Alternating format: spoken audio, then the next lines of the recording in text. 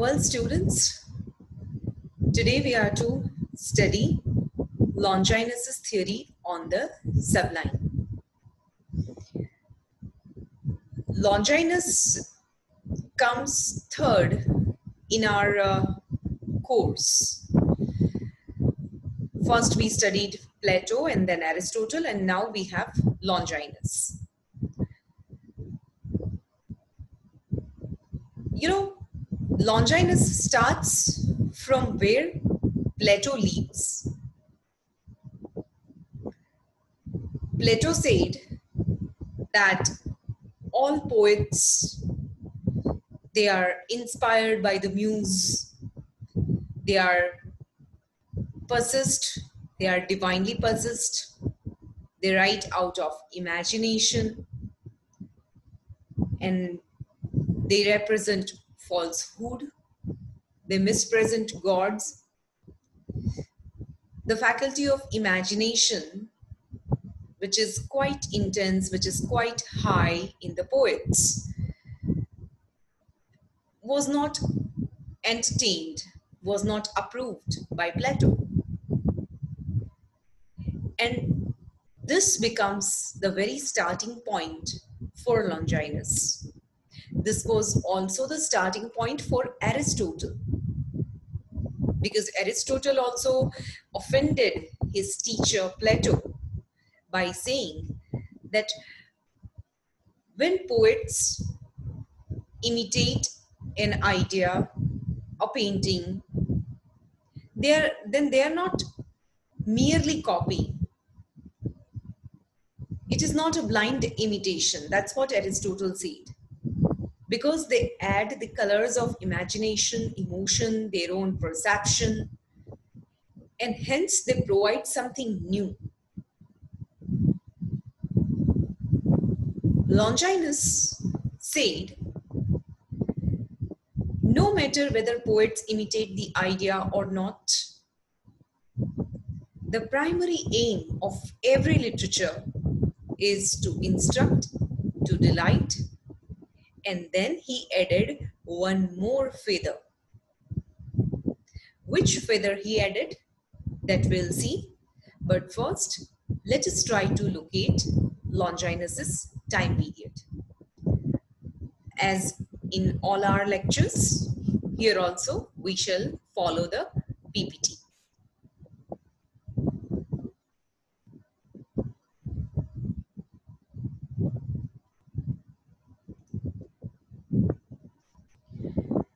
He belonged to the 3rd century BC, and he was a Greco-Roman critic. R.S. Scott James calls him the first romantic critic. Now, why he is known as the first romantic critic?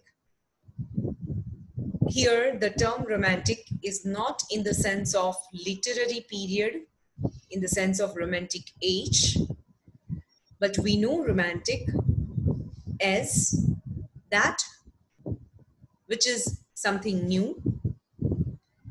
So when Longinus came with his critical treatise, it was entirely a new concept of aesthetic appreciation that he was giving to literature. Unlike Plato, he did not talk about art being imitative and hence representing falsehood. Aristotle, of course, he also appreciated art. He also appreciated the domain of literature. But then, his domain was limited. His emphasis is more on tragedy. No doubt, he brings into some discussion the comedy form as well in his critical treatise, The Poetics. And somewhere loosely, he also talks about epic and other lyric poetry. But his major concern is with the tragedy form. Why? Because in his times, only tragedy and comedy, these two drama forms prevailed in Greece. So his field is narrow. But when Longinus comes, he's not talking about a particular genre. As Aristotle asked the ontological question, what is tragedy? What is tragic hero? He's not asking who is tragic hero. He's asking what is tragic hero, isn't it? All noble and dignified, having one minor fault in him. He asks what is catharsis. So Aristotle's question, Aristotle's theory is based on ontological question. And Longinus actually goes into the aesthetics of literature or any literary form you can see. It is in this sense that Longinus is known to be, is considered as the first romantic critic. Let us go further now.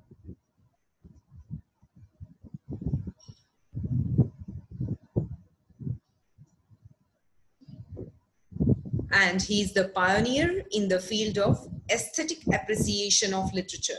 How he is the pioneer in the field of aesthetic appreciation that I explained to you just now, that he doesn't talk about how something is written and whether it is true or false, whether it presents the truth or falsehood, and he doesn't remain limited to only a particular genre, but his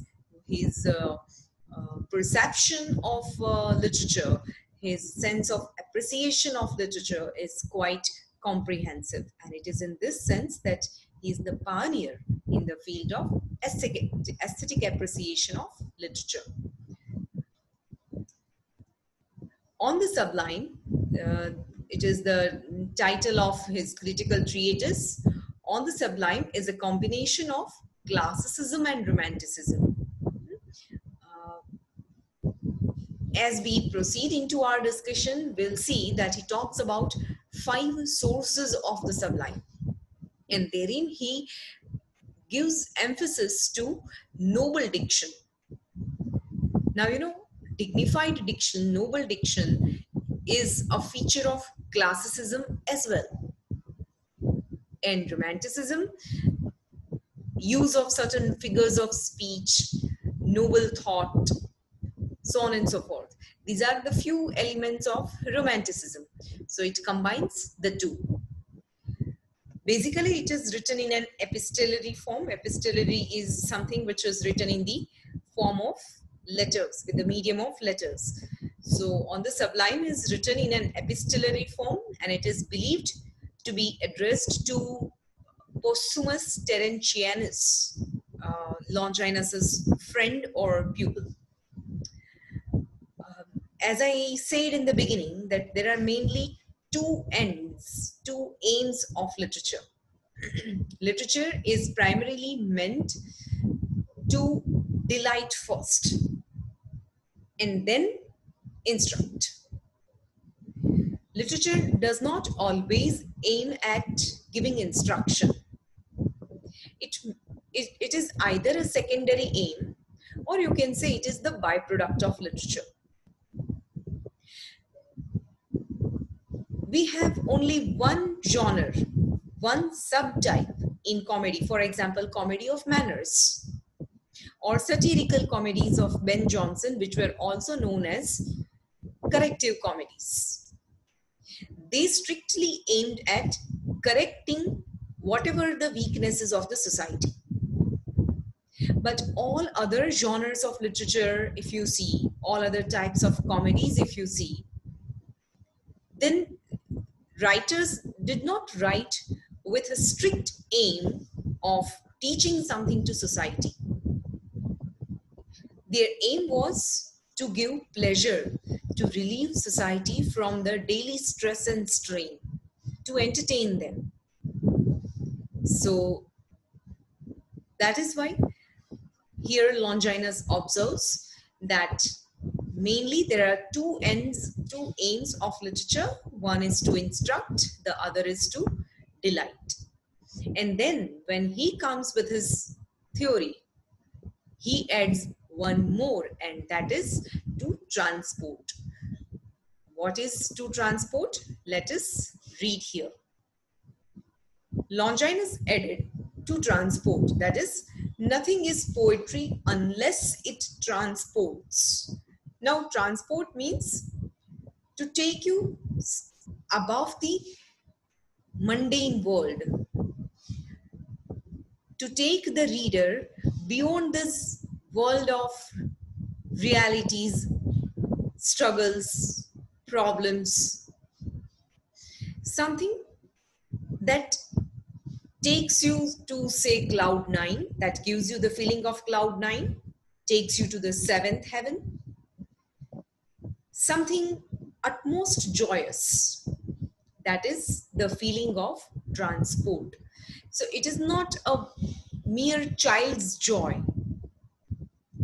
You know, a child when looks at the running deer, then is surprised, giggles. It is not mere that joy, temporary, transient, short-lived joy that Longinus is talking about.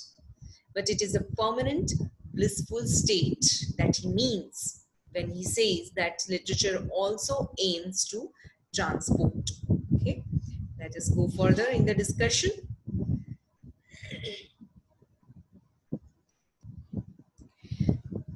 Now, let us check the characteristics of Sublime. By sublimity, Longinus means elevation or loftiness. It is a certain distinction and excellence in composition. You know, entire poetic composition, entire literary composition has to have the mark of excellence. It has to be distinct from other common literary works. Now, how to fix this mark of excellence? Which are the factors that would make the work excellent, which would give them a distinctive quality? This Longinus talks about at length. First, let us check the characteristics. The very first and very primary characteristic is it pleases. A work of literature which provides pleasure. Then it pleases immediately. It is not that today you read a literary work and then you take time to understand. One has to understand the allusions, one has to understand the reference and co-reference. It is not like that. It is a simple work of literature. It is a simple composition. And it is the simplicity that pleases. And yet it is sublime.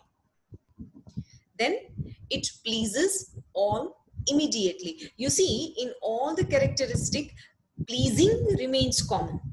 Providing pleasure remains common. Then it should provide pleasure immediately.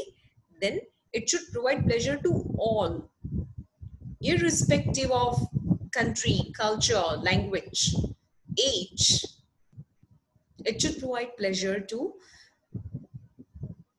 children and old alike. Wordsworth's poetry, for example, they are enjoyed by even children and even elderly people. So it is in this sense that we have to understand it pleases all immediately. Then it pleases all immediately and forever. Not that today you have read and today one is amused, one is entertained. But even after years, when one reads the same work of literature, one is able to derive the same intensity of pleasure. Shakespeare's comedies are enjoyable even now. And that quality of joy, that intensity of joy is still the same as it was read for the first time years back. Same goes with Wordsworth's poetry. Same goes with Shelley's poems, so on and so forth. And then it pleases all immediately, at all the places and forever. Literature is not nation bound, though it may be written in a particular nation, but it should have universal appeal. So not that whatever is written by the Indian writers is not appreciated by the British writers or vice versa. W.B. Yeats, an Irish poet, wrote an introduction or a preface to Tagore's Gitanjali. Now, this is the mark of the sublimity of Tagore's poems, you know. It pleases all, at all places, immediately and forever. So, this characteristics of Sublime must be clear to you now.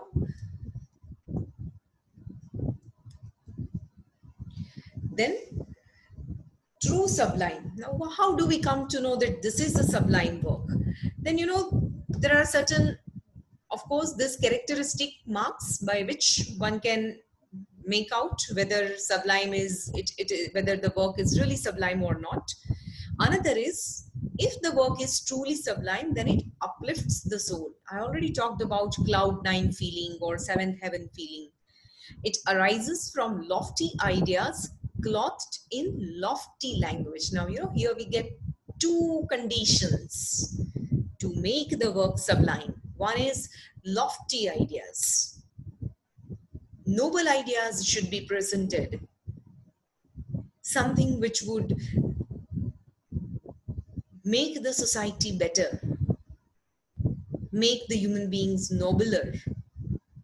And these noble ideas should be presented in lofty language, dignified, ornamental language. And false sublime is merely a gorgeous exterior. It is bombastic language and cheap passion. So that also can be considered as faults of sublime, that when one tries to present noble ideas in noble language, then there are also chances of leaning to bombastic puerility and frigidity in language. So the poet, the author has to be extra careful when appointing the medium called language, so that it doesn't move towards bombastic artificiality, you can say. Now we talk about the sources of sublime. Mainly the sources can be divided into two heads, and they are inborn sources and acquired skills. So within inborn, again, we have two: grandeur of thought and capacity for strong emotion. You know, thought is always inherent, inborn. Thought cannot be acquired from outside. It comes from within. Secondly, it is capacity for strong emotions. Emotions cannot be hired.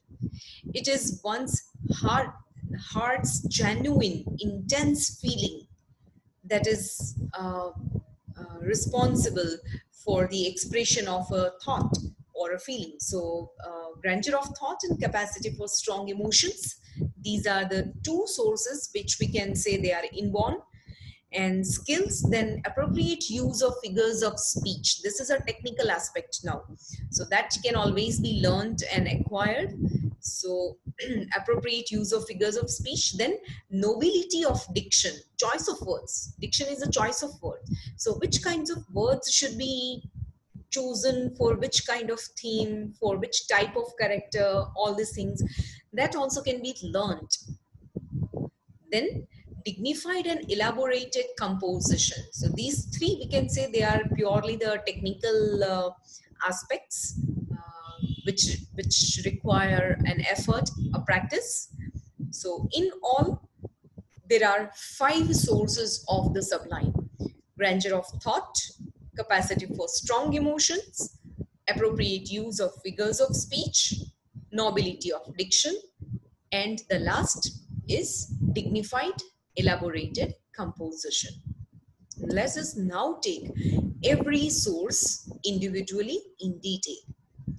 We first take grandeur of thought.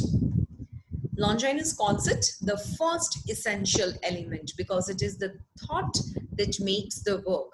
You know, even Plato also called plot is the soul of tragedy. Plato also considered plot as the essential thing. So what is plot? It is nothing but this very subject matter, the very storyline. Longinus also, we can draw a parallel here, because Longinus just uses the word thought, and not, because Aristotle is talking about the drama form, he says plot, but mainly he means the very subject matter or the story part. And to write a story, it is first the idea or the thought. So Longinus also gives the first importance to grandeur of thought, and not ordinary thought. He means, he has very clearly written that it should be a grand thought. Only such thoughts would have the universal appeal. Just before some time, I talked about what universal appeal is, while we were discussing the characteristics. So, lofty thoughts find expression in lofty language. Now, nobler the idea, better should be the language. The grand the idea, the ornamental, equally ornamental language should be employed to convey that grand idea. Otherwise, the idea would not have any importance. So, Paradise Lost, for example, Milton's Paradise Lost, there the grand thought is, the very aim of Paradise Lost. John Milton, in the very beginning of the epic, states its purpose, that it is to justify the ways of God to men. We know the story of Paradise Lost, that Eve was tempted by a serpent disguised, and she ate first the forbidden fruit, and then she tempted Adam also to eat the same forbidden fruit, and they were punished and they were thrown down to the earth. And Satan and other evil angels were also, as a part of punishment, were thrown down to the hell. Now from the hell, Satan and his troop, they plan to take revenge against God, because they were unduly punished according to them. So it is, the evil that plans to take revenge of God. So Milton had to state that Paradise Lost is written with the aim of justifying the ways of God to men. So if one disobeys God, what happens? What punishment one undergoes? And then what are the steps to regain the paradise, right? So this is a grand thought. And how ornamental, how dignified language, how embellished language Milton uses in his Paradise Lost. So, there should be a fine, harmonious mingling of grand thought and grand language. Lofty thought, lofty language.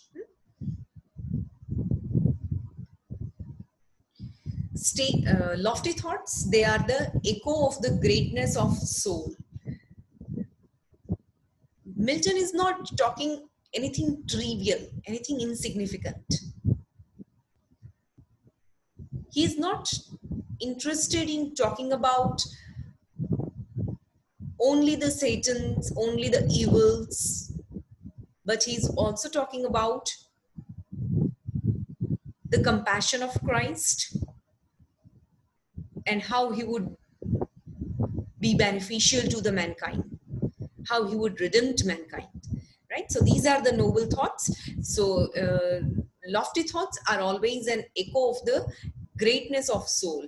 So that's why we have considered the grandeur of thought as the inborn source, because it is one's within, one's conscience, one's higher state of mind. That determines the quality of thought. Stately thought belongs to lofty mind, acquired by thinking noble and imitating great masters. If one thinks big, if one mind functions in a healthy way, to think something good, something noble, then only such thoughts would be presented through literature. Or one can even imitate the ideas of the great masters of ancient literature. So that is all about grandeur of thought. We then move to the second source, and that is capacity for strong emotion. So that is true emotion in right place. You know, every emotion should be employed at its due place. Otherwise, it looks like a vulgarity. Otherwise, it looks like the presentation of cheap passions. An artist's function is to arouse emotional transport. It is the main duty of the artist to arouse the same emotions that writer himself or herself felt at the time of writing, and the reader also feeling the same emotion with the same intensity at the time of reading. So that is what I think many of the good English poets are able to do. Whether you read some of Wordsworth's poems, if you read Wordsworth's, say, Rainbow, my heart leaps up when I see rainbow in the sky. Or if you read his Solitary Reaper, then you know that melancholic song that he hears when he passes by, melancholic song sung by a young girl while she's reaping in the farm. And what kind of feeling Wordsworth has, and the same he is able to transmute in us, arouse in us. So you know that is the function of the poets. So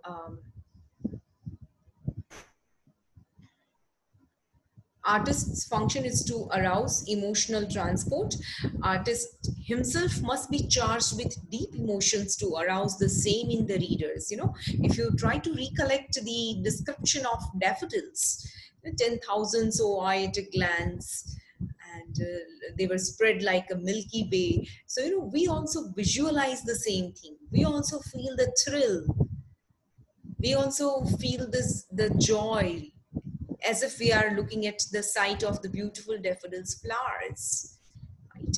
So the emotions that Wordsworth felt by recollecting the site he had once visited, then the same he is able to convey to us. So that is what is meant by arousing the same emotions. Poet himself being first charged with the deep emotions, and the same he should be able to convey to the readers. It is here that Longinus proves to be a romantic critic, and he challenges Plato. Why he challenges Plato? Because Plato strictly objected to the emotional appeal that poetry has, isn't it? Rather, he rejected poetry on the emotional ground. But it was Longinus who considered emotional appeal as the something which is noble. Even Aristotle also emphasized on emotional appeal of the literary works, calling it necessary catharsis, relieving the stress and strain. And here Longinus gives entirely different meaning to the emotional appeal, and he compares it with sublimity. You know, it is through high or intense emotional feeling that one attains the state of sublimity. That is what Longinus believes. We now move to the next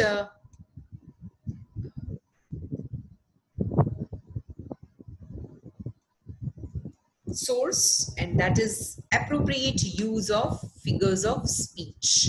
So when we say appropriate use of figures of speech, we mean the excellence of style. You know, once the thought is grand and the grand thought is presented in a grand language, then comes, you know, the garnishing, you can say, the coloring, making it ornamental, embellished, technical aspects. So that marks the excellence of style. Longinus says, figures judiciously employed play an important part in producing sublimity. Figures of speech judiciously employed, wisely employed. Not that all the figures of speech that the poet knows, poet employs everything. Poet has to be wise. Which object requires a figure of speech, or which object requires which figure of speech. Not that everything should be presented with the help of simile and metaphor. So which figures of speech should be employed and at which places they should be employed. So this requires the technical knowledge. So that is why Longinus has said here that figures of speech judiciously or wisely used, they play an important part in producing sublimity. Figures of speech should be employed at right place, at right occasion, in right manner, and with right motive. Otherwise, now if this third source, appropriate use of figures of speech, if this is not followed well, if this is not practiced well, it can lead to bombast and artificiality, which is a fault in the theory of sublime. Figures of speech should be used in a natural manner to avoid artificiality. What to include and what to exclude, that the poet should know. And this technique or this knowledge, Longinus calls, art lies in concealing art. Where the hyperbole is required, where exaggeration is required, and why it is required.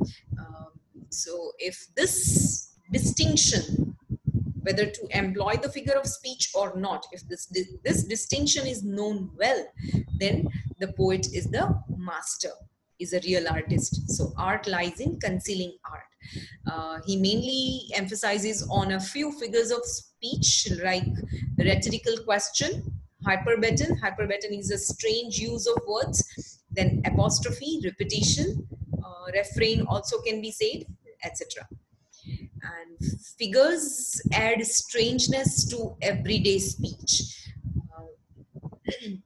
In Indian aesthetics, Kuntak, a poetician, he calls it Vakrokti. Vakrokti is oblique manner of speaking, giving a strange quality to the everyday speech. Not the colloquial, not even highly embellished, but something of day-to-day life, but it is uttered in a striking manner, right? So we can draw a parallel here for this particular point. It satisfies the basic demand of human nature for a pleasant surprise. When common utterances are given the quality of strangeness, then it automatically leads to the surprising effect. So that is what is about source number 3. Moving next, we have nobility of diction. By nobility of diction, we mean choice of words and arrangement of words. Also, it includes use of metaphor and simile. Noble diction depends on high thinking and high feeling. We already discussed this point when we were discussing grandeur of thought and strong emotions, right? So the higher the mind thinks, the nobler the mind thinks, the similar kind of language is required to convey a grand idea. So proper and striking words appeal to the hearers and they have moving effect. Apt use of words. One should avoid overstatements. One should avoid roundabout ways of saying. Beating about the bush, it is said. And one word but meaning hundreds. That kind of maybe pun, right? One small word, one small sentence, but meaning deeper. So that kind of diction Longinus refers to. Um, Shakespeare's dramas, for example, have so many such aphorisms, quotable lines. Even Milton's Paradise Lost, Paradise Regained, Samson Agonists, they have quite quotable lines. So that we can say that is nobility of diction.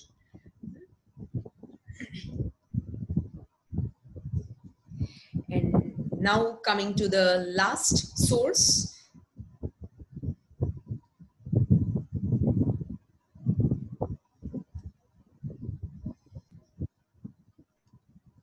and that is dignified composition.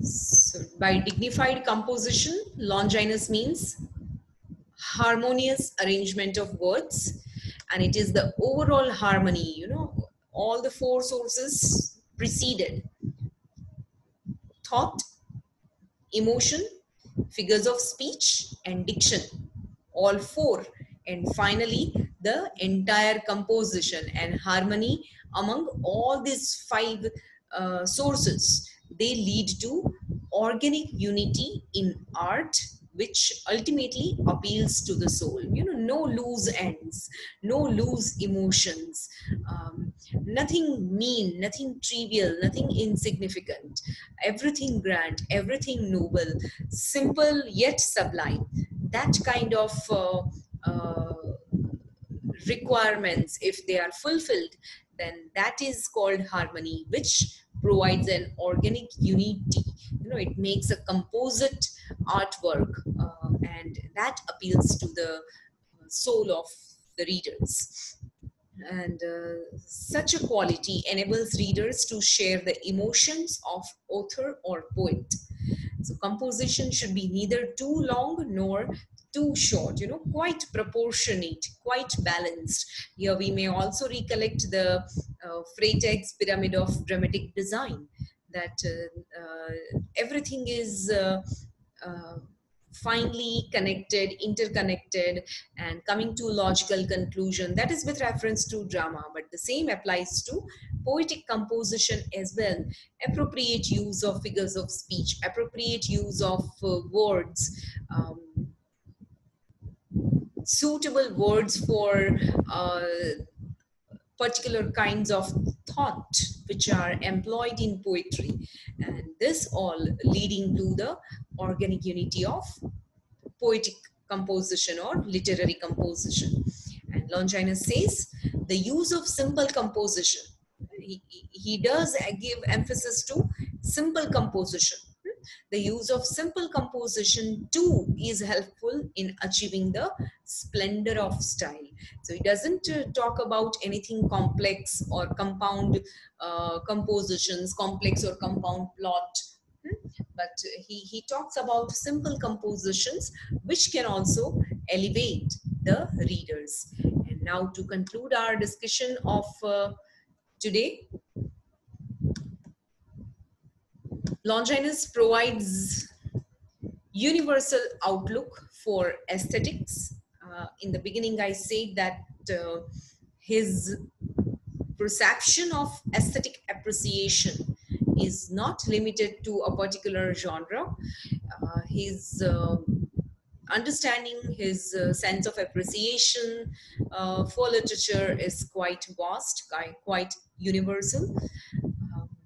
And he talks about what can elevate the reader, how can the work be elevating, how can the work be sublime, and how the same sublimity that author felt at the time of composition, the readers can also feel at the time of reading, right? So in this way, he provides universal outlook. Longinus's theory is free from prejudice. And Atkins rightly says that there are, in short, many respects in which Longinus stands high as a judicial critic. And we have also George Saintsbury, who says So then there abide these three, Aristotle, Longinus, and Coleridge, right? So among all the critics who talked about aesthetic appreciation of literature, George Sainsbury keeps the three in as important critics, and they are Aristotle, Longinus, and Coleridge. So with this, our discussion on Longinus's Sublime comes to an